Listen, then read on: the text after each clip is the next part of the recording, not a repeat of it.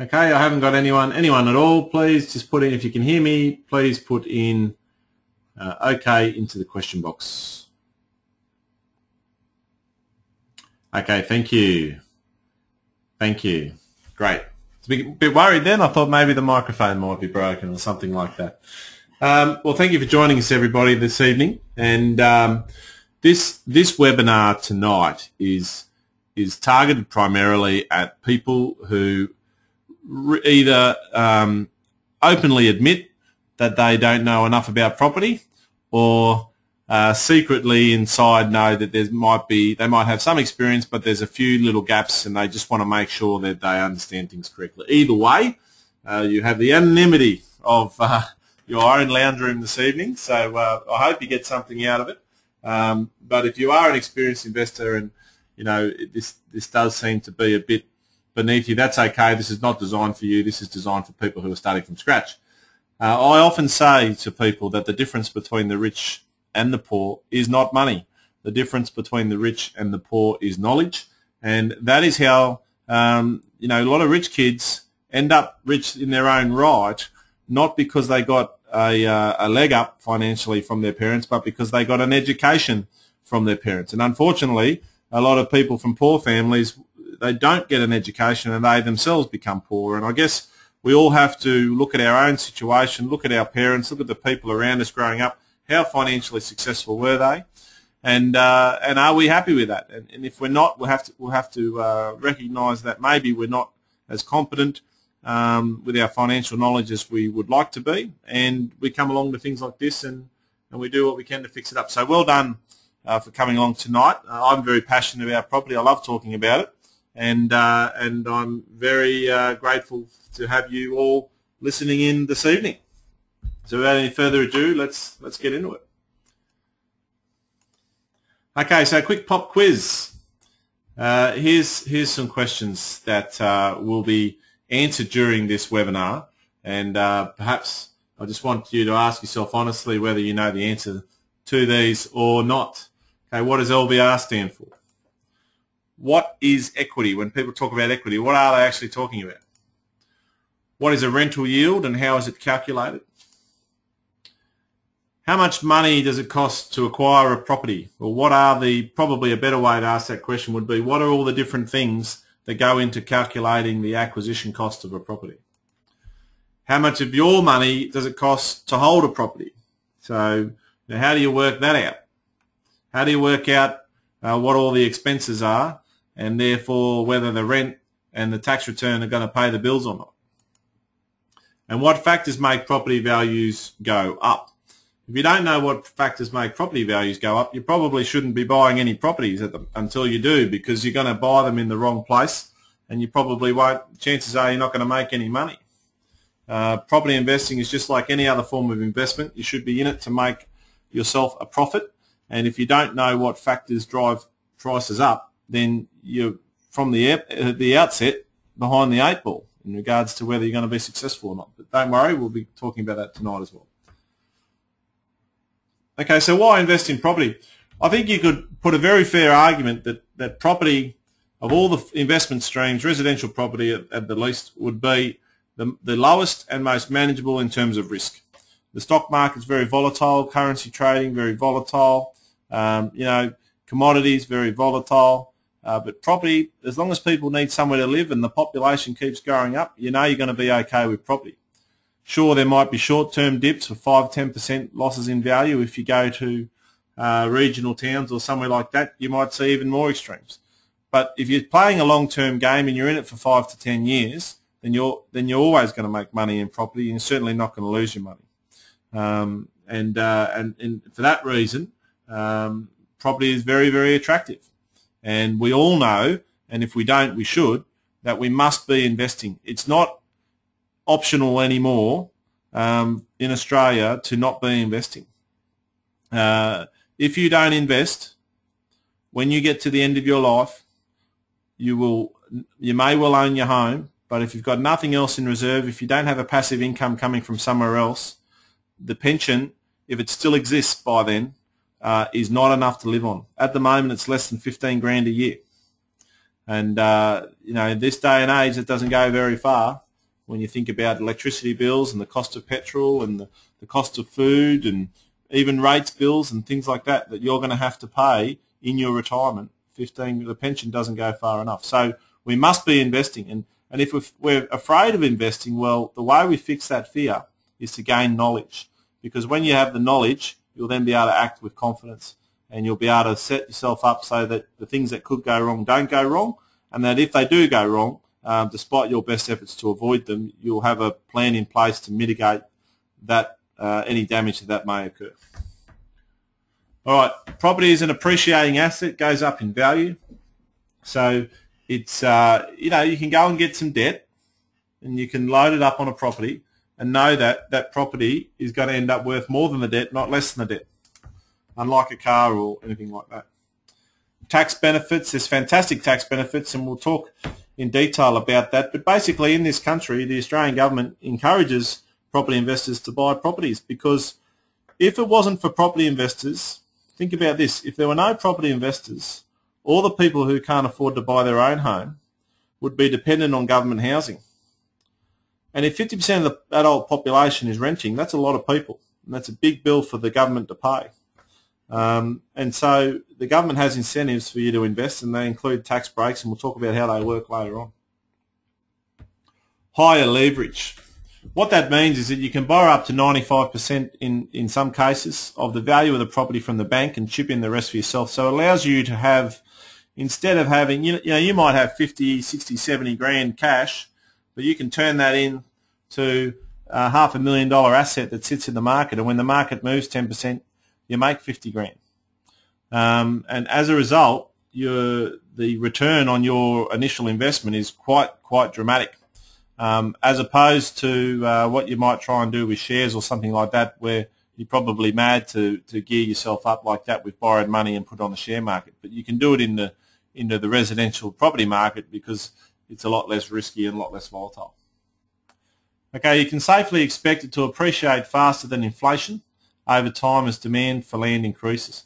As long as they're not making any more land and they're making more people, then property prices are going to go up in value. And as such, the cost of houses goes up far in excess of inflation. So inflation is usually, pegged at 2 to 3% per year, and that's how interest rates are decided. They try and keep inflation in that bracket. And then if inflation's getting too high, they'll put interest rates up, and that in turn will slow all the mortgage holders down, and they'll stop spending their money, and that'll de-stimulate the economy. If inflation's low and the economy's stalling, then they'll put interest rates down, and it stimulates the economy. So we know that inflation sort of sits at about 2 to 3% per annum because there's a mechanism to control it. Now, if you've got money in a savings account and it's earning you, 4% per annum, and then you're getting taxed, which is good, by the way, for a savings account, and then you're getting taxed on that, you're only ending up with, 3%, well, you're barely covering inflation. So money sitting in a savings account is just keeping up with inflation. Money put into a leveraged asset like property, however, as you'll see tonight, it will do far, far better than that. Okay, so who would like to know how to get 258% return in 1 year on your money? Because I don't have to tell you if you don't want me to. Those of you who just joined us, thank you for joining. You're in trouble with the teacher already for being a little bit late. No, that's okay. I'm just joking around. Life gets in the way, slows us down. I'm going to talk about something I did where we got this return, and I just want to share with you. I just want to make sure you're all still paying attention, though. If you want me to proceed, put something in your question pot. Put me. Otherwise, I refuse to advance. Okay. Oh, okay, good. Thank you. Just making sure you're there. Thank you, Nathan. You're the only one out of many. Kath, thank you, Kath. The only two out of a very large audience who had the guts to say something. Oh, now everyone's saying stuff. Okay. Righto. So, yes, I'll do my best. Make me rich, Nathan says. So 258% in 1 year. Now, look, I'll admit up front, this is a very good result, and it doesn't happen every year, but this is the sort of stuff that is possible in property. And let me talk you through what we did. Okay. Once I worked out my golden rules of property investing, and those who heard me speak before, the first rule is to buy where it's booming, and the second rule is make sure they pay for themselves. I went and found out where it was booming, and I bought 2 properties there. I knew that there were some things going on. I knew there was a lot of jobs being created, a lot of money coming into that local economy. And I went and bought 2 properties within the space of about 3 months. The first property was 470K in value. I put a 10% deposit down. I had about 23 grand in stamp duty and mortgage insurances and things like that to go on. And so the total transaction cost of that property was about 70 grand. It cost me 70 grand of my money to get in there. But of course, the 47 grand was the deposit, so that sort of stayed in the equity, and the 423 grand loan. Once I betted that one in, I quickly went and got another one, and for 620. And that sounds expensive, and a lot of people won't buy property that expensive because of this fear they have. But I knew this property was a cracker, and I knew it was in a good location. It was worth extending myself a bit. But this time, interestingly enough, I only went in with 5%. And it cost me a bit more in cost because the mortgage insurance was much higher, the stamp duty was higher because the property was a bit more expensive, about 30 grand. So I got in there for 61K. The loan ended up being 589. And then what happened? Well, in terms of my own money that I chipped in, I put 131,000. If you add that 70 grand to the 61 grand, there's your 131,000. So I went and put that in. And then what happened? Well, in 12 months in that location, the place went bananas, and the first property went up in value to 600K. The loan was no change, and so the total equity situation in that case was 177K. Okay, so equity being the value minus the loan, right? The next property went up to 750, so each of them went up 130K each. Loan no change, so the total equity position increased. So basically, for my 131K that I put in, I ended up having 338K of equity. Okay, so we've got 177 there and 161 there, gives us 338. Now that's a 258% return on your money that you put in. Can you see? You should be able to see by that the power. You should be able to see by that the power of the of this leverage effect of borrowing money to get an asset in the market, and when that asset goes up, you make a lot more money. Okay, let me just got a technical problem here. There are people who can hear me, right? If you can hear me, just put A-OK. And I think I've got Dennis is having a bit of trouble hearing me. Dennis, can you? Thank you, Nathan. Dennis, can you confirm that you can hear me? All right.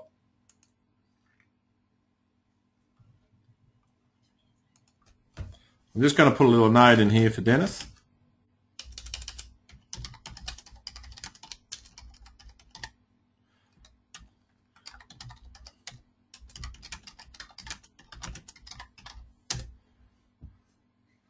Okay, hopefully we'll get that. Righto, so moving right along. All right, so this is the sort of thing that's possible with property.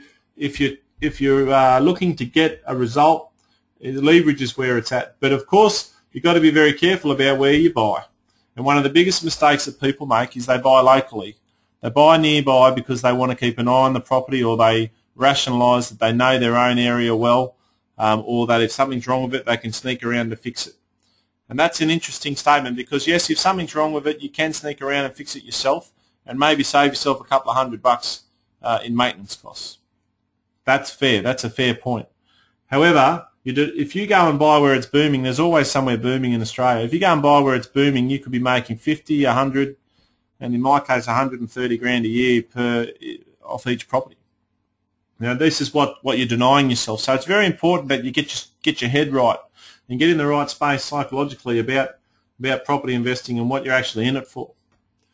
I met a gentleman the other week who he said he owned, I think he said 14 properties. And I said, oh, that's fantastic, well done. And this guy was 65. He'd been investing since he was 20. And I said, where are all these properties? And he said, oh, well, I've got some in this place. And I said, oh, that's interesting. And he ended up telling me he had them all in the same street. And I thought, well, that's interesting. And he had this idea in his head that he's going to buy the whole street. And he said to me, well, it took me, near on 50 years to do it, but I've, every time a house come up for sale in the street, he bought it. Now, that's really interesting. And that's kind of got a romantic sort of feel to it, to own the street. I think everyone would love to own their street. But the problem with that is, of course, he's denied denied himself another opportunity, which would have been if every time he bought a property, he went and bought where it was booming, then he could have accessed equity, bought more property, and instead of having 14 properties, he might have 50 or even 100 by now. So it's interesting. You just got to critically analyse every theory, every suggestion, and every thought in your head, and go, okay, does that make sense or not, or could it be done better? Okay. So it's all about your mindset. You know, limiting beliefs and obstacles are what slow us down. Remember, the difference between the rich and the poor is money. Sorry, it's not money. That was a quick fraudulent slip.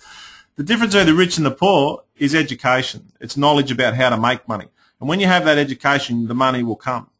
But if you don't know what you're doing, it won't. It's as simple as that. And I guess, again, that's why we're here tonight. Okay, but also it's also, you know, not only just the knowledge, but that psychological aspect, how you think about things, and how you think about things, of course, comes from your education, I suppose. And you know, some people say, oh, look, if I buy a property, the market will collapse, or interest rates will go up, I'll lose my job, I'll get tenants from hell.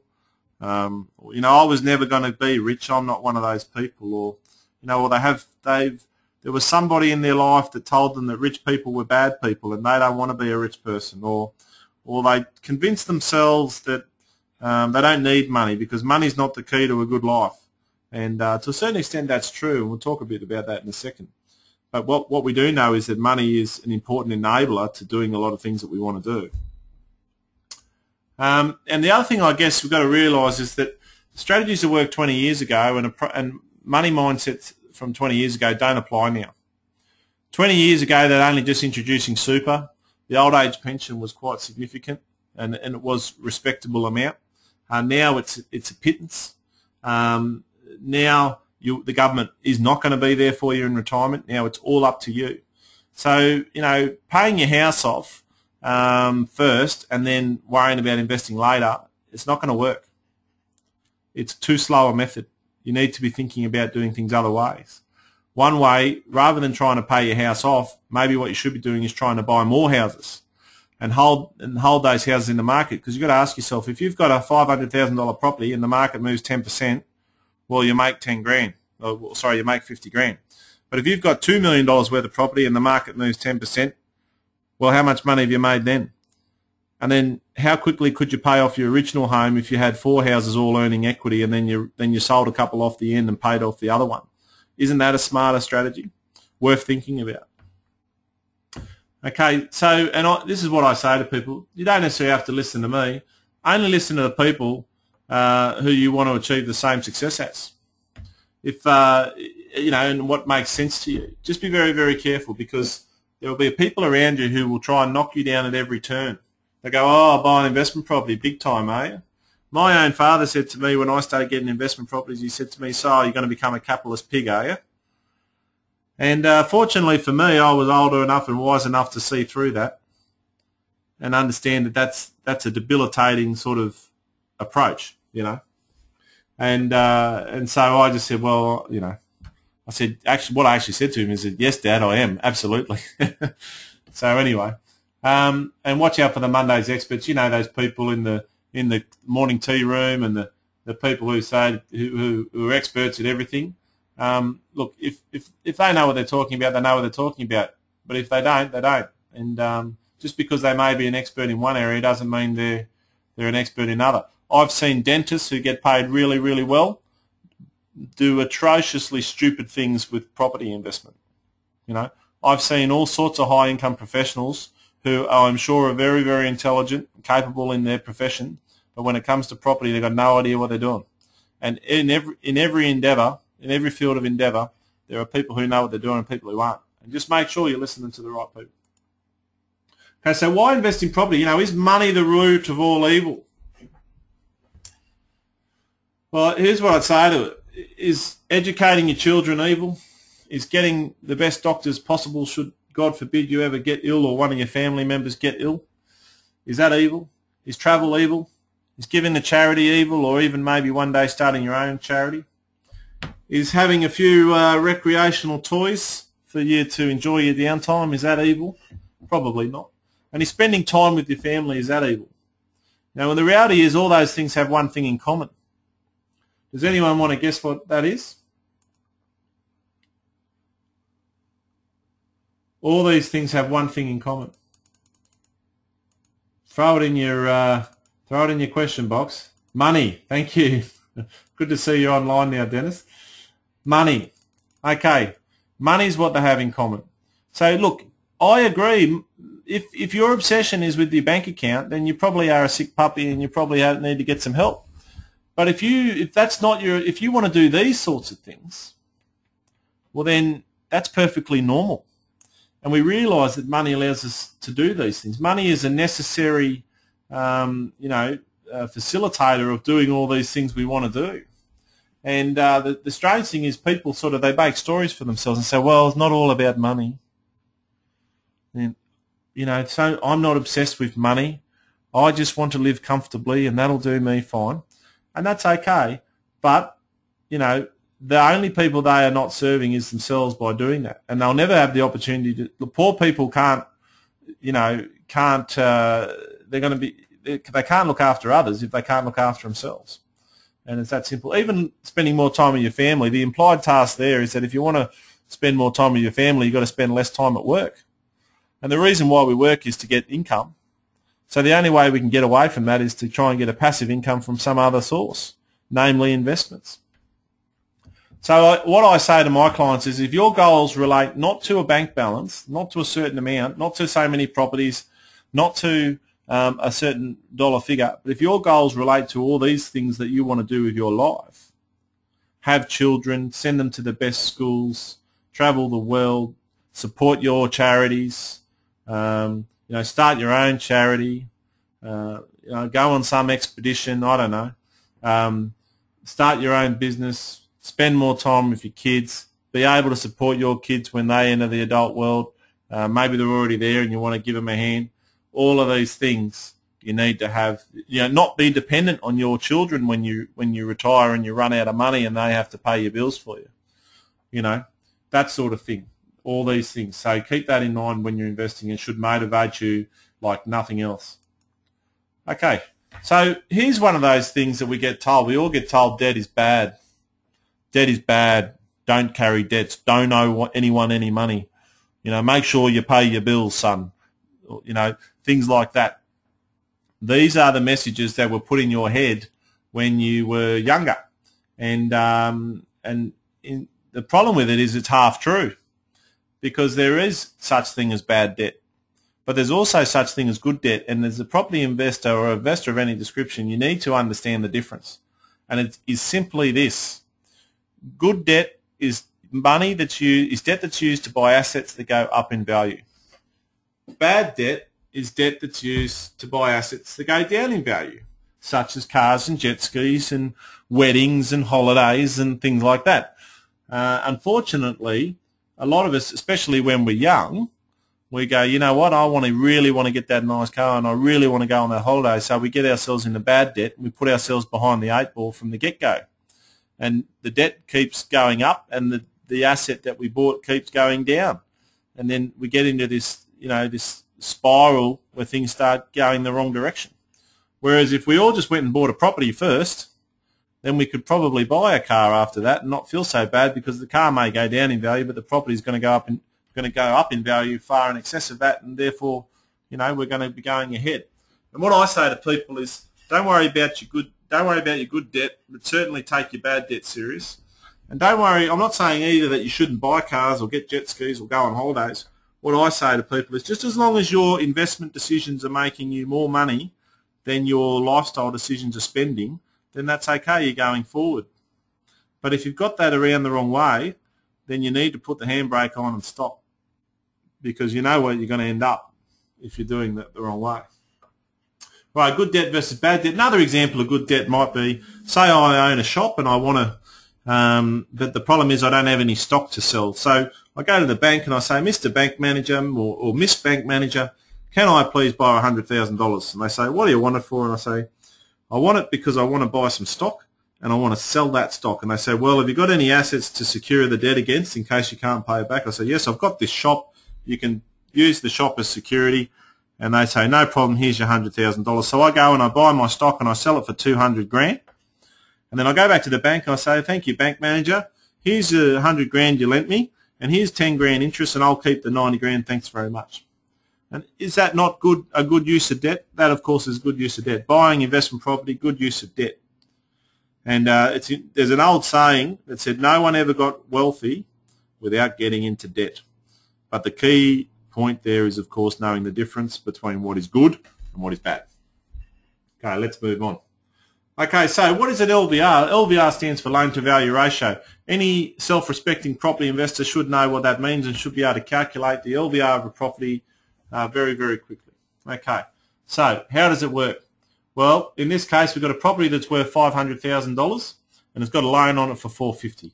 So therefore, the loan to value ratio is 450 is to 500, or as a percentage, that's 90%. Simple as that, okay? Loan to value ratio, how much is the loan as a percentage of the value of the property? Why is this important? It's important because you need to know what equity you have in your property and how much money you can borrow against the property at any one time. And when you're doing your property investing and you're trying to work out what's possible and what's not, it's all part of it. Okay, next one, rental yield. What is a rental yield? Okay, the rental yield, in this example, let's say we've got a $500,000 property and it's renting for $550 a week. Okay, or $28,600 a year.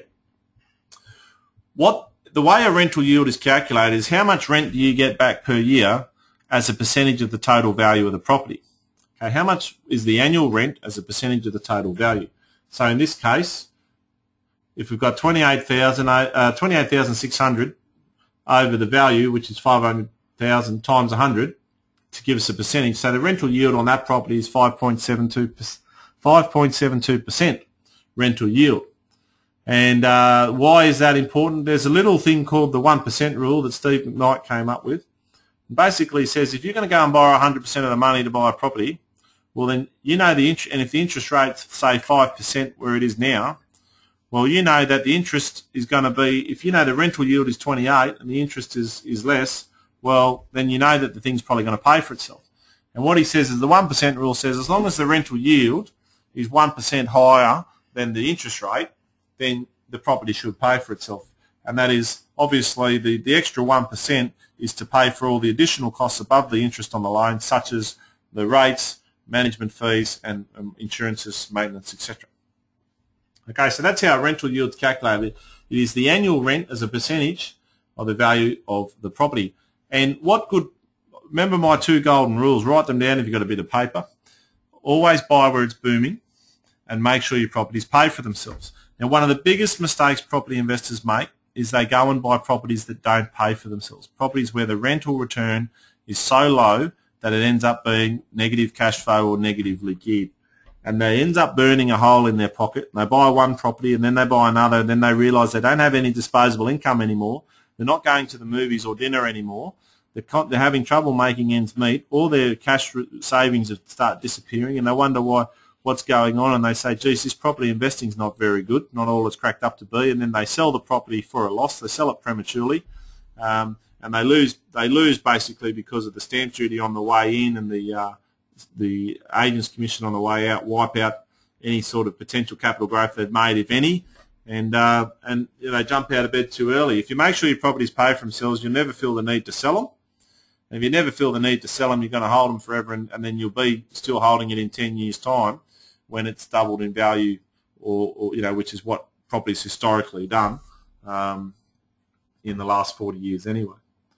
Okay, so what's equity then?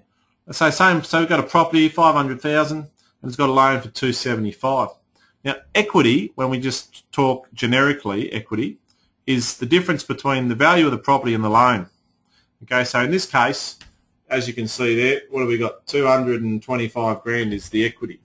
Okay.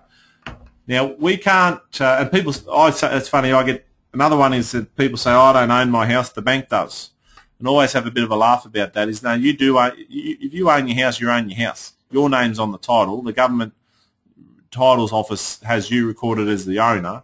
It's just the bank has a mortgage, which basically says that if you don't pay the mortgage, then they will own the house. They will then seize ownership of the house and sell it. But you own the house. Now, your equity in your property is part of your net worth. Okay, if you sold the property and paid the loan out, well, that's what the equity would be. And of course, you'd have a couple of transaction costs to take out of that. But In this case, that's what equity. But then we talk about another thing called available equity. Now, when we're property investing, we can use the available equity in a property to go and buy more properties with. So if the limit that you can borrow is 90% on a property, well then available equity is the difference between the loan and the 90% line. So some of you who are, well, majority of you who are listening tonight and watching tonight will have properties. And you think about, okay, so what I want you to do is just quickly think about, get a bit of paper and write down if necessary. Write down what your property's current value is, what the current loan on it is, what your total equity is, and if the limit is 90%, what's the available equity? So what's the difference between the 90% line and the loan? Because what a lot of people don't know is that you can use available equity, you can raise a loan against that property, accessing that available equity, and use the funds from that loan to pay the deposit and costs on another property. And so some of you who are listening tonight may have been thinking that the only way you can buy a property is a cash deposit. But actually, if you already own a property, you can buy more property by using available equity. And then you don't need to use any of your own cash at all. And providing that the new property you're getting has got a healthy rent return, so that not only does it pay for its own mortgage, but it also covers the increase in the mortgage on your first property. Well, isn't that a good idea? And that's why it's important to understand all these terms. Okay, so what have we just covered? We've covered loan-to-value ratio is the percentage of the value that the loan consists of. Rental yield, percentage of the value that you get back in rent every year. And equity is the difference between the loan and the total value. Available equity is the difference between the loan and the 90% of value. Okay, acquisition costs. Now, when you look at any investment property, you should be looking at two things. You should be saying to yourself, how much is this property going to cost me to acquire? And then how much is this property going to cost me to hold after that? And that figure might be a positive figure, or the holding figure might be positive or negative. Okay, let's look at acquisition costs. So this property here on the left, $422,500, and it's going to rent for $425 a week. So how much is that property going to cost us to buy? Well, if we put a 10% deposit down, it's going to be 42 grand. And then the stamp duty on that property, if it was in Queensland, would be $13,212.50. There'd probably be a loan establishment fee for the mortgage of about $550. To send in a building inspector would cost us about $550. Quantity surveyor, who's the person who does the depreciation schedule for you, and we'll talk about the importance of that later, $590. Cost of a solicitor, we say to clients budget up to $2,000, but you can often be half that. One word on solicitors: stay away from those wholesale, conveyancing type companies that they advertise on price. What they actually do is they charge you a minimum amount, but then if anything goes wrong, anything gets delayed, you have to do any more letters, anything, then they have a premium rate on top of that, which then you end up spending more than you would have spent if you went to a good solicitor who perhaps had a perceived to be higher fee up front. Back on acquisition costs, letting fee, $425. Now a letting fee, when you hire a rental manager, they're going to charge you two fees. They're going to charge you a letting fee, which is usually 1 week's rent, and they're going to take that as a fee for finding you a tenant. And then they're going to charge you a management fee, which is usually 7.5%. Some cases it can be higher, some cases it can be lower, and that's of the rent that they receive. They'll garnish 7.5% off the top, and they'll keep that for themselves and give you the rest. So as an acquisition cost, the letting fee is an acquisition cost. And your total investment in this case is going to cost you just under $60,000 to buy that property, and the rest of the money is going to come from the bank. Now, one other thing that you might want to consider there is lender's mortgage insurance, which if you borrow over 80%, you have to pay the bank for the insurance policy, the what they call lender's mortgage insurance. And that is an extra expense, but most banks will allow you to do what they call capitalise that onto the mortgage, which basically means you can add that on top of the mortgage, and therefore you don't have to factor it into your acquisition costs because they'll pick up the bill. Okay, so could you buy a property? So the first question, I guess, is if that sort of property is going to cost you 60 grand, and in your previous calculation you worked out that you've got available equity of at least 60 grand, you could buy a property today.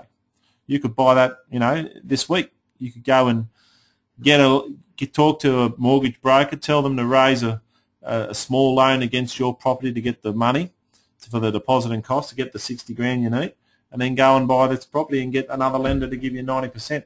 Now, whatever you do, don't go with the same lender, and we'll talk about that in if you want to understand why.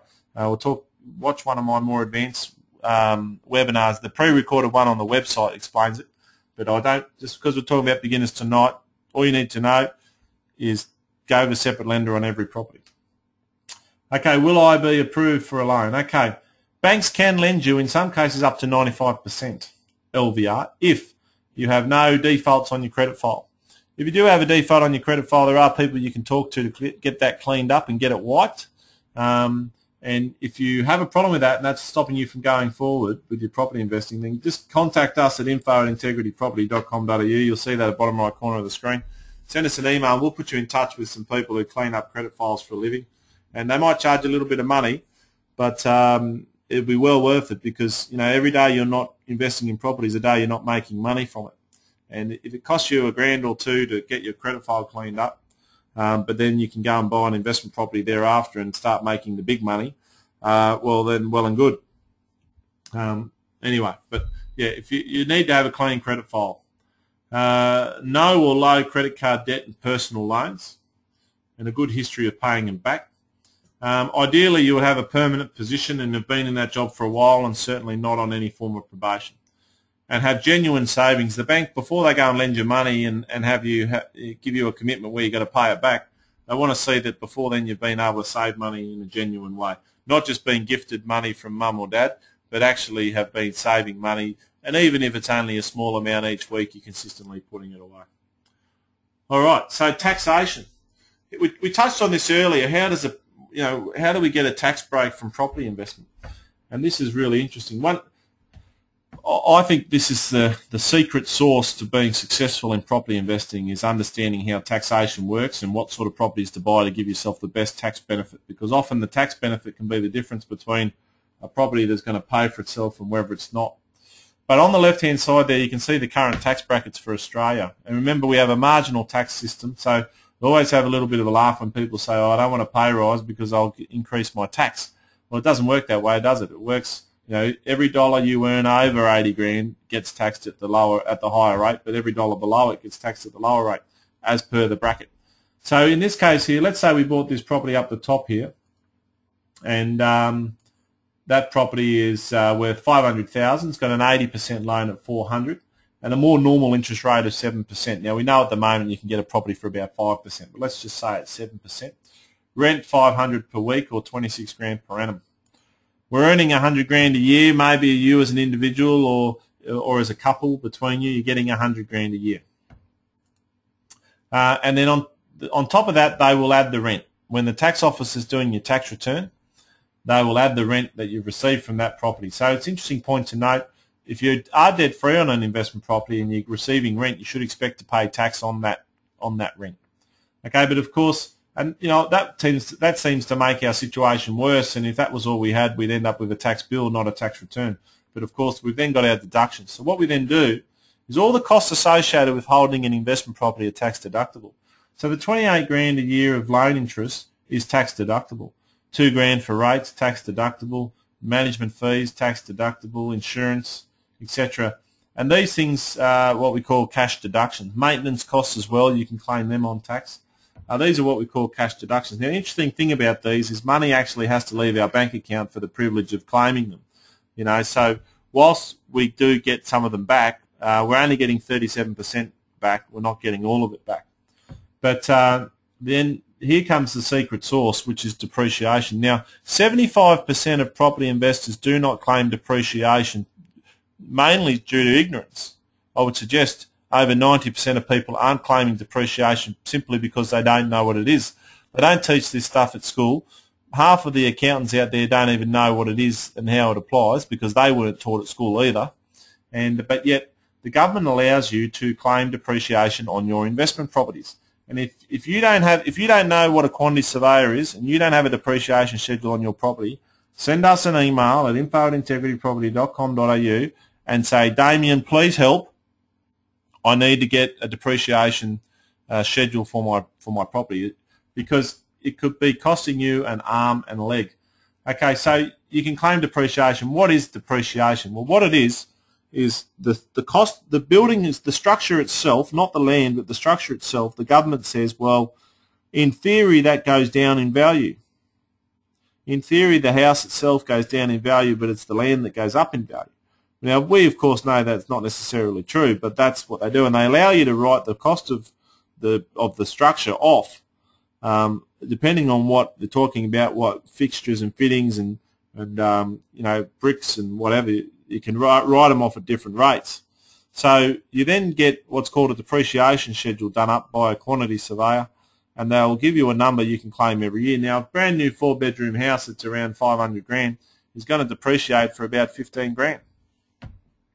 You know, so you can put that in a tax deduction. Now, that's what we call a non-paper deduction, though, because you didn't give anyone 15 grand, but you can still claim it on tax. And, of course, that gets you in a fantastic situation. So throughout the year, we paid tax on 100 grand, but now our taxable income is 78 grand. So, therefore, we paid too much tax. We paid tax on 100. Our assessed taxable income is now 78. Therefore, we paid tax on 21,950 we shouldn't have paid. And therefore, we should get 37 cents the dollar back on that, or $8,000.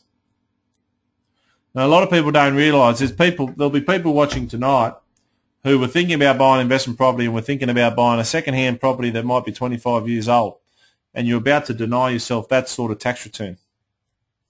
So, for God's sake, don't do it. Make sure you buy a brand new property, and there's a number of reasons for that, and we'll talk more about that later. But make sure, if for no other reason, do it to get that big depreciation, because when you're how much a week is that? That's $150 a week. And if you average that, you get that tax return, you average that out over 52 weeks, there's $150 right there. So you could have two properties of equal value, and they both rent for the same amount, and they're both worth, say, 400 grand. But one's 25 years old and one's brand new. The brand new property is going to cost you less to hold because you're going to get a big fat tax return for it. The old property, you're not, because that depreciation claim is not going to be there. You'll get a smaller tax return, but you certainly won't get a juggernaut one like that. So I might just pause it there and ask for some feedback on how's everyone going with this. I see we've got quite a few people on there now. Just put in your question box. Give me a score out of 10. I'm happy to take feedback. I've got thick skin. I used to be in the army. I've been shot at, so I can handle a bit of criticism. 10 out of 10. Thank you. Wow, that's good. Come on, there's plenty of people watching tonight. Don't be afraid. Don't tell me. I just want to make sure you're all still there, all still paying attention. Okay, fantastic. All right, good. I must be doing something right. Well, thank you for your compliments. Yep. Great. Okay, so we'll move on. All right, so holding costs. So we talked about acquisition costs, and we know that, you know, there's stamp duty and legals and all that to pay up front.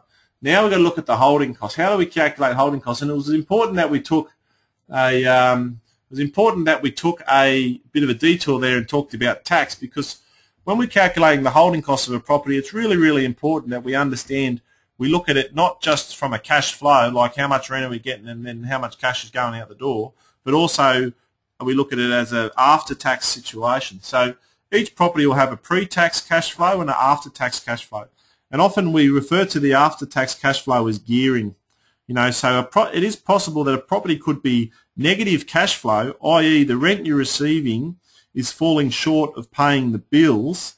However, when you then get your tax return back, you end up in front, if that makes any sense. And this might help you understand it.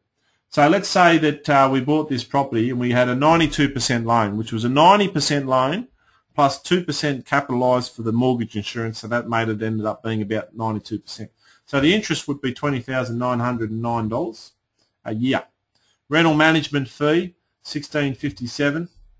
Rates, $1,800. Insurance, $1,000. Maintenance, $500. So total cash expenses for the year, $25,866. Okay, so if we work out what the rent would be as an annual rent, then how much are we in a negative or positive cash flow situation? So if we say 425 times 52 is 22 grand. So that we're only getting $22,100 a week in rent, and the cash is more than that. So this property looks like, at first glance, looks like it's going to be negative.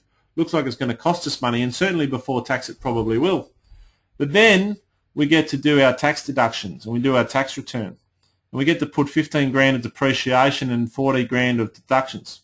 So we end up, and with $22,000 of rent received, we end up in front. So before tax we're behind, but after tax we get 7 grand back in our tax return if we're in the 37% bracket. And therefore we end up in front because the rent received is 22 grand, but the tax return is 7 grand. So we're actually getting $29,000 in revenue after tax. So can everyone see how that makes a property may look to be negatively geared before tax, but then it can be positively geared after tax. And well, negative cash flow before tax, positive geared after tax. And this is really important that people understand, because often in the capital cities, the rent returns aren't that crash hot. But yet a lot of people just want to buy in the capital cities. And if you want to do that, that's okay. But for God's sake, buy a brand new property, because if you buy the brand new, you'll get that depreciation, and then property's got a better chance of paying for itself. Just remember, how many negative properties can you own? How many properties can you own that are costing you money? Let's say they cost you $200 a week after tax. How many of those properties could you own before you ran out of money? So it's really important. So if you're going to buy somewhere where there's a low rental yield, then it's even more important that you're getting that depreciation. The other thing you may want to steer clear of is townhouses and apartments, because they have body corporate fees, which tend to put up the expenses, but you don't tend to get any extra rent for the what the body corporate brings. So brand new houses every day of the week, you're going to do a lot better as a general rule. Okay, so what makes a good investment property? Well, first of all, before we go selecting the property itself, we must select the location. And when I say the location, I don't mean the lot within the suburb. What I mean is the town within the state, or the suburb within the city. And we need to look, and even in that sense, look, the city itself. The first question is, are prices going up? If prices aren't going up, don't buy there. That's just silly. It's an investment property. Why would you buy? You wouldn't buy shares in a company that's not going anywhere. Why would you buy shares in a town that's not going anywhere? And that's what an investment property is. An investment property is a share in a town. And if you think about it that way, you'll remove all the emotion and you'll make the right decisions. If you think of the property as somewhere, oh, we might live there one day, or we might, maybe we'll retire there and stuff like that, then you're heading for trouble, because you're going to start making emotional decisions, not investment decisions. Don't worry about that. When you've made all your millions and you're ready to retire, then you can live wherever the hell you bloody well like. But up until that point, and you can buy a property and pay cash for it then, but up until that point, buy investment properties where you're going to make money. It seems simple, doesn't it? But I can tell you right now, 90% of people are buying locally still. Why on earth would you do that? It's crazy. And it's almost like I'm on a personal mission to stop people from buying locally unless they live in a booming area. Okay, so that's the first thing. And what factors then, if we're going to buy where it's booming, how do we know where it's going to boom? And, how do we know where the next big thing is? Well, first of all, we look at the supply situation and what it looks like in the coming years, whether there's going to be any ongoing supply of housing or whether they're going to run out. And we look at demand. Are there people moving into the town? Are there new jobs being created? That sort of thing. If you find those two things, you're going to make money. If you don't find those two things, don't be surprised. And it is very hard in capital cities to pick when the capital cities are going to go off, because they're such big masses that you can't really predict what the economy is doing. Whereas if you go to a smaller regional centre where there's significant job creation, you might do a lot better. And if you read all the books written by all the Australian property gurus, you'll see that's a consistent theme, that they'll all tell you that often the best gains can be made in regional towns, not the city. Okay, so then what sort of property should you buy when you have selected your location? And the answer to that, my answer to that, is new for the reason we already discussed, depreciation, but also because you get warranties. You get a 6-month warranty, 100% on anything, cracked tile, broken door handle, what have you. But you also get a 7-year structural warranty. Now think about it, when you're buying a second-hand home, and you don't have to answer this publicly, but ask yourself this: if you owned a home that had problems and you were selling it to get rid of it, would you putty the cracks in the wall and give it a fresh coat of paint before you handed it over? And do you think that a building inspector is going to pick up everything in the 1 hour he's got to do his inspection before he's got to move to the next one? You know, and look, building inspectors don't have X-ray machines. You know, they can do a bit. And if you ever read a building inspection report, you'll see that it's just full of it's full of what do they call it? Legal exclusions and disclaimers and things like that. So get out, you know, and there's a good reason for that. If you buy a new property, at least for the first 6 months, you can get anything that's wrong with it, you know, will be identified and it'll get fixed. And then structurally, you've got 7 years. So it's, from a risk management perspective, it just makes really good sense to buy a new property. Second thing I've got there is residential. Why buy residential? Well, there's a few reasons for that. First of all, commercial property does tend to get a better rental yield. But the problem with that is, on the flip side of that, the lending rates for commercial property often have a higher interest rate. So that can sort of wipe out any extra, it can counteract any benefit from a higher rental yield. Also, the LVRs on a commercial property are quite low, often 60, maybe maximum 70%. So you have to tip in a 30% deposit. Now, why would you tip in a 30% deposit to buy a commercial property when you could do 10% deposits and buy 3 times as much residential property? Both markets tend to move at about the same rate in terms of capital growth. So why on earth would you do it? The other thing you've got to watch with commercial property is that the vacancy periods between tenants can often be quite long, because commercial property is very niche, and whilst you might have one tenant, it might be great, but then the period in between might be a long time before you start getting some money. So you've got to be very careful of that as well. Commercial property is really for the big boys and girls who've made lots of money and can afford to accept a bit of risk in their portfolio, because their portfolio is so large that they can absorb a bit of any vacancy or anything like that. Okay, and then middle of the market. Why do I say middle of the market? First of all, lower end of the market is usually where the older properties are, so the maintenance costs are much higher, but it's also where you'll find most of the tenants from hell. And when I say that, I'm not being a snob. The majority of poor people are, of course, very good people, and having money doesn't necessarily mean, has nothing to do with whether you're a good or bad person. But on the flip side of that, if you're a bad person, chances are you don't have a lot of money. Because if you're a bad tenant, it's because you have a lack of respect for authority and you have a lack of respect for other people's possessions, i.e. your landlord's house that they worked very hard to acquire and you're then renting from them. Now, if you've got that sort of attitude, you're probably not in a very highly paid job either. So, because you probably haven't had a successful career and you're probably doing the lower paid, smaller jobs. So if you stay away from the lower end of the market, you will stay away from the tenants from hell, because that's where they live. And then in regards to the higher end of the market, first of all, why would you buy $2 million property in the high end of the market when you could buy 4 $500,000 properties in 4 different locations and spread your risk and make sure you're always making money somewhere?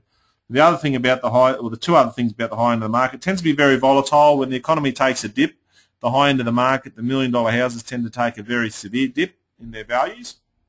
And the other reason why is the rental yields tend to be very low in the high end of the market, because remember, 90% of people aren't educated about money and they think that they should be buying their own home and not renting. So if anyone's got the capacity to pay the rent for an expensive property, they're probably buying their own property first before they go and rent. So the high end of the market, you want to stay away from that. So new residential middle of the market properties. And if you do that, you're going to have good cash flow. There's always going to be demand for your property. You're going to get high LVRs, good tenants, good depreciation, and warranties for security. And so that's the Daimien Patterson property investment criteria. I challenge you to challenge that if you wish.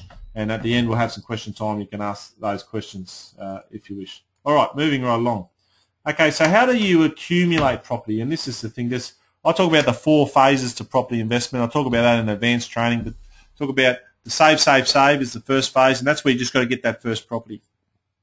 And then there's the accumulation phase where you buy as many properties as you can without overextending yourself and making sure that throughout that process the properties are paying for themselves. And then you've got to stop buying and you've got to go to the consolidate phase, which is the third phase, where you allow your properties just to go up in value and the rents to go up such that the rents are much higher than the cost and you've got a surplus income that you can live off, and then you're in a position to retire, which is of course the fourth phase. So how do we do that second phase? How do we accumulate? So let's say we buy that first property and we buy it for $350 and it's got a mortgage of $280. Well, as time goes by, if we've selected a good location, that property will go up in value. And in this case, hypothetical example, it's gone up to 500 grand. Now 80% is no longer 280, 80% is now 400 grand, and the loan itself is in a relative sense down here at 280. So we have this available equity now, don't we, as we calculate it? And that is, say, 120 grand in this case. So we now know that we could borrow up to 120 grand and use that to buy another property. So what we do is we go to the first bank and the first property, say, second loan, please, for investment purposes against the first property, and we use that to buy an investment property. And that pays the deposit and costs, and then we go and get an 80% loan on that. Now, you can do it with 80% loans if you want to be conservative, or you can really gear it up and do 90% loans. That's up to you. But, you know, obviously the higher the debt, the more the cost base will be and the less likely the property is to pay for itself. So you've got to, it's always a balancing act between that, and that's why a good healthy rental yield will always help out. Okay, so what happens is that first property goes up in value, gives birth to another, and one property becomes two. Time goes by and they continue to go up, the first property continues to go up in value and it gives birth to another one, but so does the second one, and two have become four, and then four become eight, and 8 becomes 16, and 16 become 32, and so on, and exponentially it grows. And this is where a lot of people miss the boat. They don't understand the game. They don't understand how to play it. They buy that first property in the wrong place, doesn't go up in value, and then they can't get that second property. Or they buy a negatively geared property and they get to two properties and then they can't afford to buy anymore because the two they've got are burning a hole in their pocket. So this is why it's so important. Buy where it's booming, so that they go up in value sooner rather than later, and you can leapfrog from one to the next. And make sure your properties pay for themselves, because I'll tell you what, when you've got 20 properties, you want to make sure they all pay for themselves. And that's how we accumulate property. Really simple. Buy where it's booming, go up in value, leverage, get the equity out, buy another one, and so on. Okay, so how to get started. Some of you listening tonight may already have your own home that's got available equity in it. And up until tonight, you've probably been telling yourself that the goal was to pay that house off.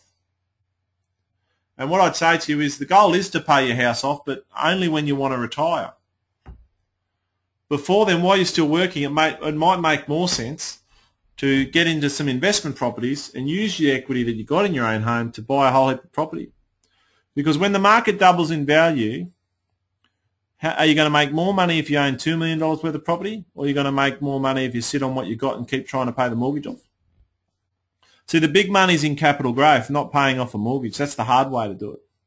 And what you can do is, you know, if you go on it and if you've got $500,000 property now and you're close to paying it off, and then you go, well, okay, we might try what Damien's suggesting and go and get 3 investment properties and have $2 million worth of property instead and carry a bit of debt on our place as a temporary measure. Well, when the market doubles in value, in the 70s it quadrupled in value, in the 80s it tripled, in the 90s it doubled, and last decade it doubled.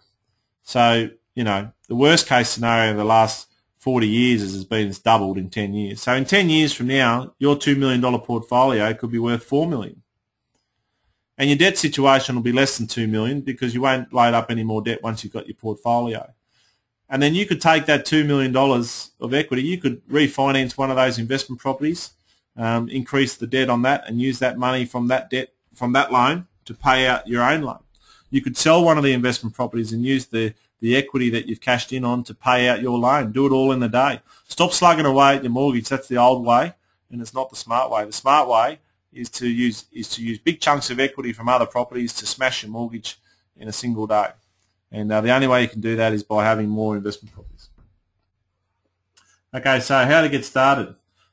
Obviously, if you don't have any money and you don't have any property, there's no point in avoiding it. You're just going to have to save for a deposit.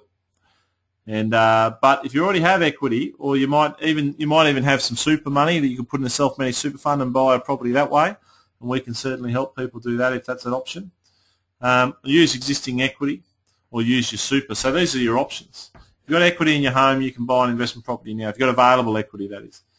If you've got superannuation that more than, say, $100,000, chances are you could roll that into a self-managed super fund and buy your first investment property. And if you've got about 50 grand, then you're probably in cash. Then you're in a position to buy an investment property with that as well, potentially. Okay, the other option you got is joint venture, but I do say this with extreme caution. Proceed with caution. One way might be to go in with someone else who's got the funds, but just any joint venture should always be deemed as a temporary enterprise to get you on the ladder. And then the first moment you've got to pay the other partner out, you should do that. And there's a number of reasons for that. I won't go too far in it tonight, but first of all, the banks assume that you owe all the money, but they only credit you with half the rent, which is interesting the way they calculate, your net position if you're in a 50-50 joint venture.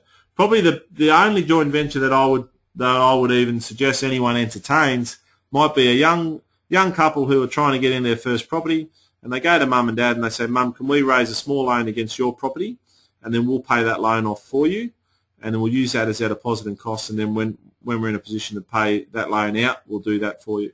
That might be a good way of helping your kids, rather than just giving them a handout, giving them the money in cash. Maybe just let them draw a loan against your property and do it that way. But just proceed with caution, that sort of thing. And even though they're family, you should always get some paperwork drawn up so you can hold them to account. Okay, what's the process of buying a property? Okay, first of all, you should sit down and talk to someone who knows what they're doing. Coaching and planning session, and come up with a strategy. Make sure you understand what your options are and make sure you've got a plan. Then go out and do your location and property selection and make sure you're getting assistance with that. We obviously go to a lot of effort to help our clients do that. We have a full-time research department, and their job is to keep the finger on the pulse of where the good places to buy are and where they aren't. Then once you've got a property, don't fear doing a contract, as long as you understand how your cooling off period works, and you understand and you put a buyer's choice finance clause, and those two words are very important. Buyer's choice finance clause needs to go on the paperwork, because there's no such thing as a pre-approval these days. The banks will tell you, "Oh, we'll give you a pre-approval to buy a property." They're not really, because when you do buy a property, you'll have to apply for it again, because the bank will want to see the contract, they want to see the selling price, they want to see what it's going to rent for and what have you. So you do have to go through that process anyway. So don't be afraid to sign a contract, but as long as you've got a finance clause in there and the cooling off period and you understand what you're doing. And if it's your first property, make sure you read that contract from front to back. Okay? Just out of principle. All right. Then you go and get your legal advice. And when you buy a property, you need a conveyancing solicitor. And what they will do is they'll read that contract and they'll write you a very simple summary letter before your cooling off period expires, and they'll tell you what you're committing to. So, and if you don't like what you're committing to, you can punch out of that. But if you do a buyer's choice finance clause, you've got the option there to get out under the finance clause. Buyer's choice is very important words, because then they can't say, like a vendor, a supplier, or a developer could offer you finance, and they say, "I'll give you the finance," and then you're like, "Oh, gee, well, I can't get out." But if you've got buyer's choice finance clause, then it's up to you, and you can say, "No, I'm not happy with that, and I'm out." Finance. Then once you've done that, your finance application, good broker will put the finance application in and seek to get your approval. And then you want to send in the building inspector, make sure the property is good to go, and start lining up a rental manager. So the day that the keys are handed over, you can rent the property out straight away, and you don't have to pay the mortgage. The tenant will do that for you. Then the settlement will occur, where you take ownership of the property, get the quantity surveyor in there to do your depreciation schedule for you, and then hold that property and wait. And that's really all the hard work's done at that stage. Now you just got to let the market do its work. And look, it may take a couple of years. It may take 5 years.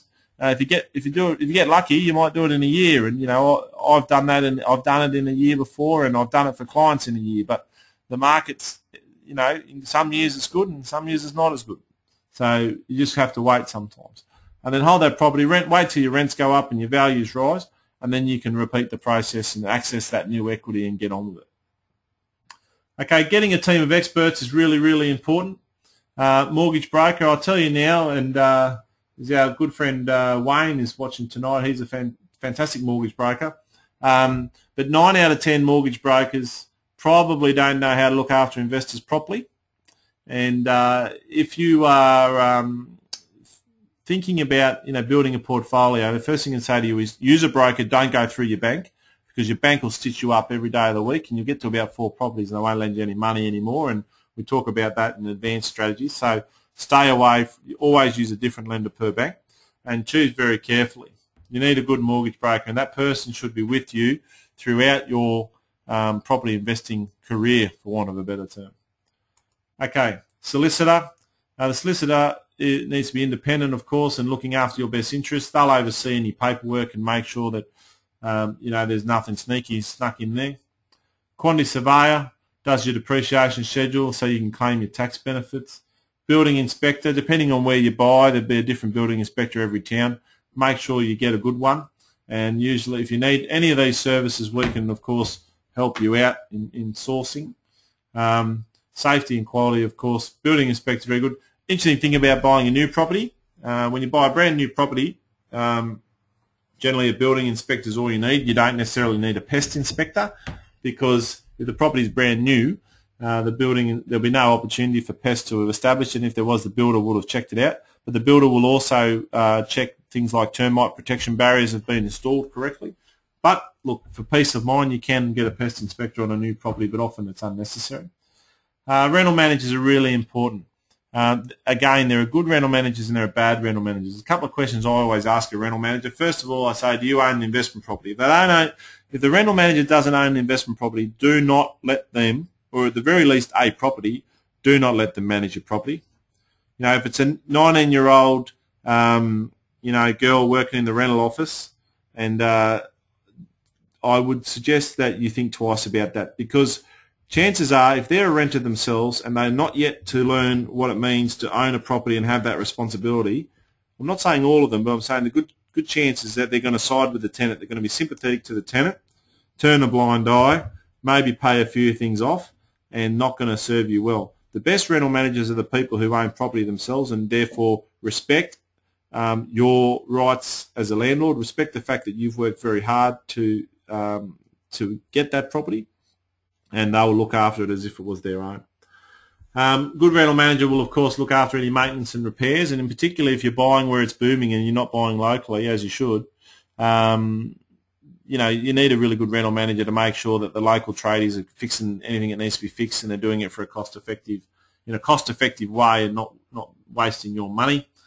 It's important they do regular inspections, and you should always ask your rental manager to provide you photos of an inspection.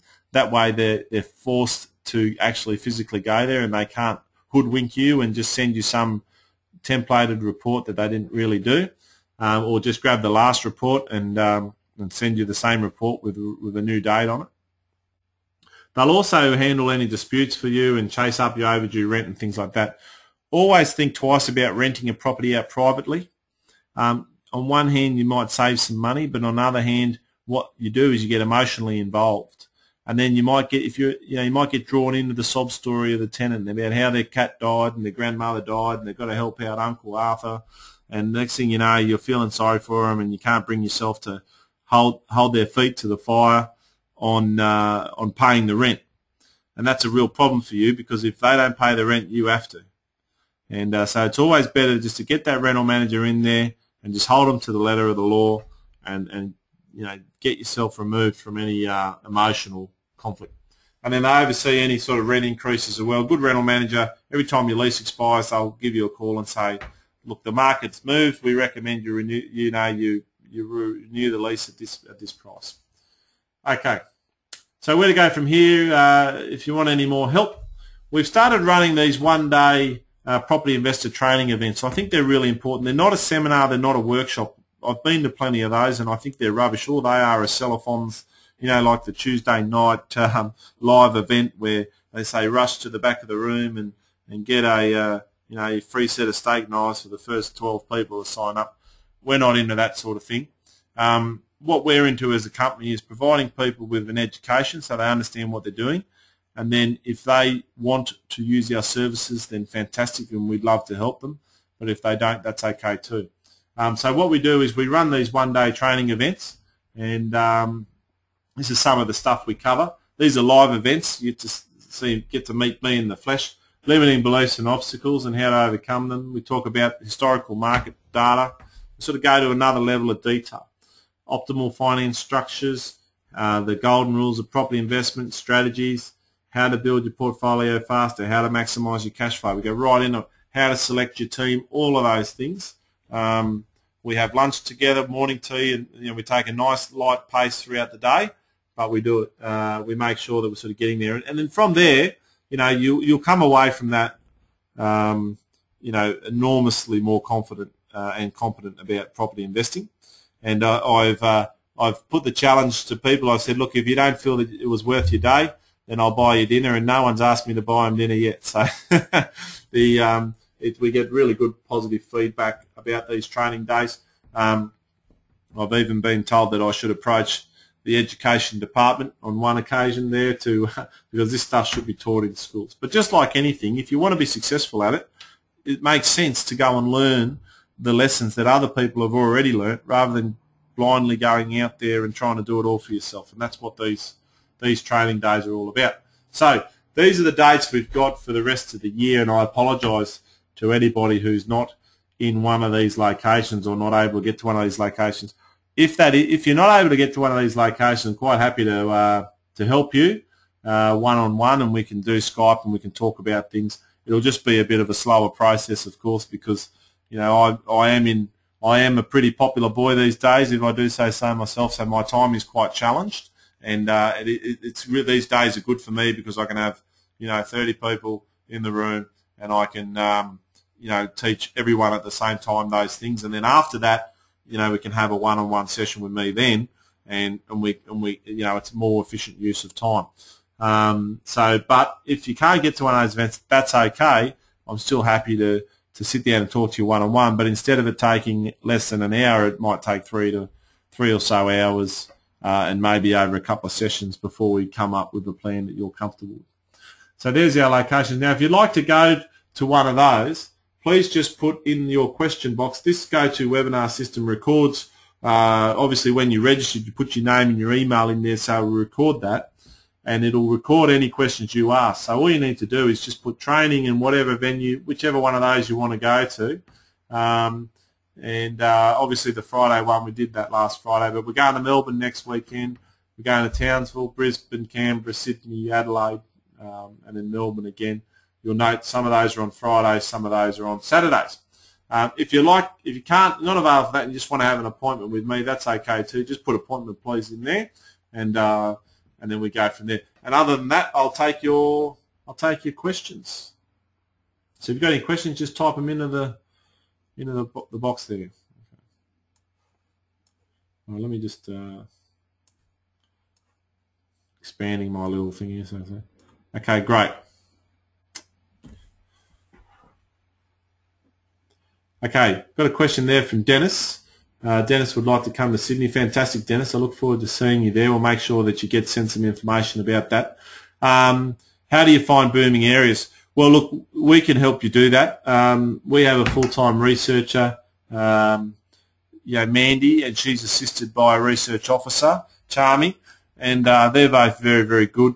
Mandy's got a background in military intelligence, actually, and she loves the property investment.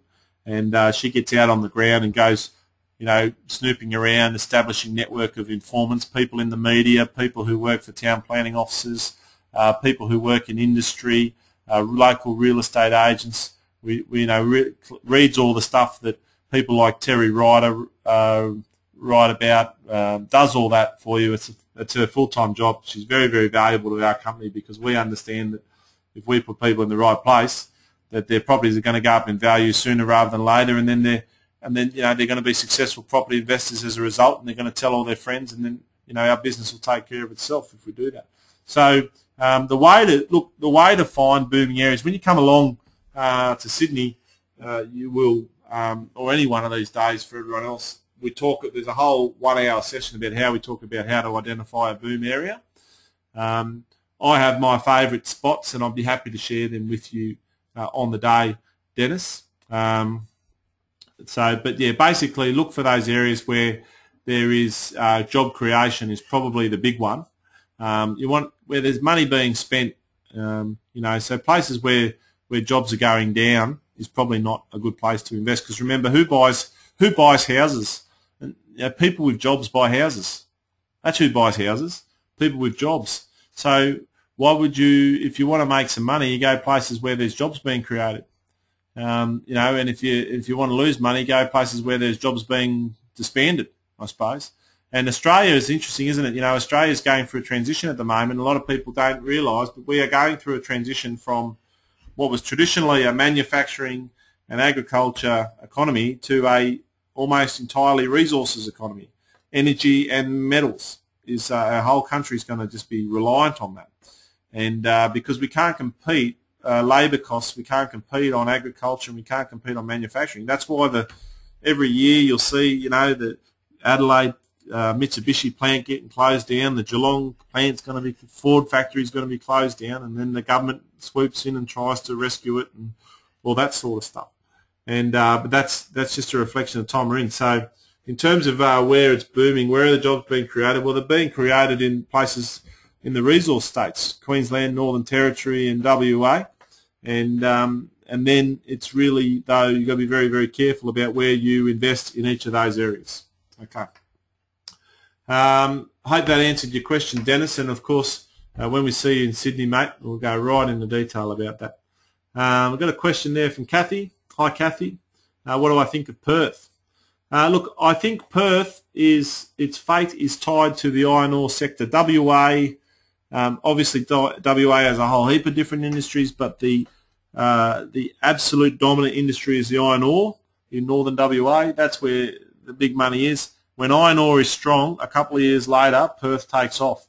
As soon as iron ore takes a dip, Perth takes a dip. And I would think that at the moment, I would just wait and see with Perth.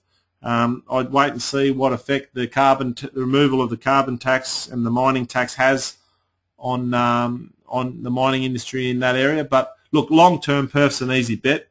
You're going to make money in 10 years from now. Are you going to have made money in Perth? Absolutely, no problem at all. Is it in my top 10? Yes. Is it in my top 5? Probably not. I'm happy to talk to you, Kathy, about different options. Okay. How long do you expect those for? Yeah, Jeff, the situation in Gladstone, I think it's going to be. There's an interesting situation in Gladstone for the benefit of everyone else. Gladstone is a booming location, great location, lots of jobs being created. However, with the introduction of the carbon and mining taxes, it did sort of put the brakes on a bit there, and also there's been two estates in Gladstone have come online at the same time, so there's a bit of a temporary oversupply there at the moment. A lot of people are saying, a lot of less educated people are saying that it's all over for Gladstone, whereas I beg to differ quite significantly. And we've been on the ground there. We know what's really going on. And basically, these two estates that are coming online in Gladstone now, they're the last two estates in Gladstone itself. And you can see that by the developers are all going down south to Tannum Sands and Calliope and places like that. So whilst they may be the demand for those properties at the moment is a bit slow, I believe that by the end of the year that will be cleared out. The information I'm getting is that it's already starting to turn now, and by the end of the year it'll be onwards and upwards again in that part of the world. And we know that even last week another one of the gas works was given full approval. We know that there's a steel plant going in next year. There's a whole heap of stuff going on. I think everyone was just holding their breath, waiting for the government to change and for something, and they're probably still holding their breath to a certain extent to see whether this removal of the carbon tax and mining tax will indeed be followed through with. And I think my assessment of that is yes, it will, because the Senate, all the independent, whilst the Liberals don't have a balance of power in the Senate, all the independents that are getting into the Senate appear to be more likely to support the Liberals than they are to support Labor. So therefore, we shouldn't see that getting blocked. Okay, so Jeff, I'm happy to talk to you. I'm looking forward to seeing you on Friday next week. Okay, has the Hunter Valley lost its shine for investment? Look, the Hunter Valley is suffering the same fate as some of the coal sectors, Lynn, and good to see you online, Lynn, and I hope you're well. It's all about coal, and the coal price is right down at the moment. And this is one of the risks that the property investment has. I say to people, be very wary of buying in a one-horse town, because in a one-horse town might be defined as one major employer, or it might be one major industry. And if you're in a one major industry town, and that commodity, in the example of coal, if that commodity takes a dive, which coal has done at the moment, well then you should expect that property market's going to be affected by that. What we do know about coal, which is quite interesting at the moment, is that the coal price is down, but the volume of coal is at record levels. So the demand for coal is still there in terms of volume, but they just can't sell it as for the same high price they were getting before. And so what happens is the companies, they start offloading all their subcontractors. They start doing things like getting rid of jobs where there's someone on 90 grand. They might disestablish that job and then rehire someone for 70 grand in that position just to cut costs. So they're still doing production, but they're losing jobs, adding jobs, things like that. And so they're still maintaining production, but they're looking at ways, because the price is so low, they're looking at ways to increase their profit. And if you can't put your price up, anyone in business knows that if you can't put your price up, then the next thing to do is cut your costs. And so that's naturally what they're doing. When coal was at $250 a tonne, they were making, pardon the French, shitloads of money, and they were being very lazy about their costs. Now that they're only getting $150 a tonne, they're being very mindful of their costs, and they're getting rid of a lot of subcontractors and things like that. Also, too, a lot of that booming that's occurred in those areas has been due to mine expansions. And when you do a construction or an expansion sort of project, that tends to bring in a lot of construction workers. And then once that's over, those workers go away, and you might have increased operational numbers, but that's not going to be as much as the construction numbers. So you've got to watch that. Okay, so I've got another question here. What do I think of Claremont, Roma, Chinchilla area? Okay, well, that's quite a stretch. Claremont, I'll be very, very careful of, Nathan. There's only 2 mines in Claremont, and they're both coal mines, from what I understand. And there's talk, whilst one of them's being started up and expanding, I believe the other one's closing down. So I have a real concern about Claremont. Roma is getting a bit of gas as well, which is good, but Roma's right out on the edge of the field, and it's one of the furthest towns out. So I would have concerns that if things did start to contract, that Roma might be one of the first areas to sort of contract from. Chinchilla, I like. Chinchilla and Miles close together. I like those areas. However, they are risky. There's lots of coal seam gas type stuff going on there. And when the coal price recovers, Chinchilla and that part of the world will dramatically go off, because from what our research has said, there's about 40 different coal projects proposed that are currently on hold in that area. So as soon as the coal price comes up, those projects should then kick off, and then they'll need workers, and you'll have a massive influx again. The problem with those towns too, though, is that they are country towns, and there is plenty of land supply, so it's not too hard for a developer to go in there and just buy another farm and subdivide it. So you can do well there, and I've recommended clients buy in Chinchilla in the past, and they've made money there. At the moment, I'm not just at the moment. I think that there's a bit, with the coal price being down, it's wise just to sort of sit that out for a while and wait till it recovers. Okay. Got some great feedback there from Stan. Thank you, Stan. Stan's asked what are the 2 new estates in Gladstone. Those estates are Forest Springs and Brookview. And there's another one, Little Creek, which is just about complete. There's only a couple of blocks left in there. So that's pretty much done. Forest Springs and Brookview are the ones at the moment that are sort of creating a bit of oversupply. But it's a good opportunity. Look, we're still putting people into Gladstone because right now you can get a bloody good deal, and you can get a property that for a good price that I firmly believe in, in 18 months' time is going to be worth more, certainly worth more than it is now. But of course, I don't control the market, and a nuclear bomb could go off, and but look, all indications are that it's a great place to go. So I hope that answers your question, Stan. If you are interested in Gladstone, Stan, then do make sure you touch base with us, because we do know that market very well, and we know what is available there and what's a good deal and what's not. Okay, if you've asked a question and I've missed it, please retype it, because I'm not seeing it. Otherwise, we might wrap it up if there's no other questions. Okay, not seeing any more questions. All right, well, thank you everybody for coming along this evening. I would love to see you at one of our training days. Some of them are on Fridays. We do them on Saturdays every now and then, but this is my job as well, and I have a family, so I do like to try. My weekends are just as precious as yours are to you. But we do run them occasionally on Saturdays, so if you can only do a Saturday, make sure you swoop in and grab one of those, because we won't be doing many of them. But look, property investment's a fantastic opportunity for the average Australian to really get ahead and to do it in a relatively safe and conservative manner. But if you're nervous about doing it, it's probably because you don't know enough about the subject. So go along to one of these events. Go along, get that education you need. Spend more, contact me and have a one-on-one with me if you need to do that too, and we'll be happy to help you to get ahead.